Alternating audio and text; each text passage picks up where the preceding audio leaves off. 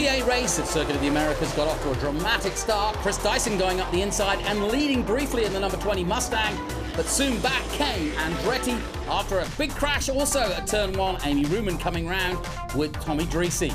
Andretti battling hard with Dyson. Andretti getting the better of Dyson and moving up to second place behind this man, Ernie Francis Jr. He would lose power steering. Through went Andretti and into the lead.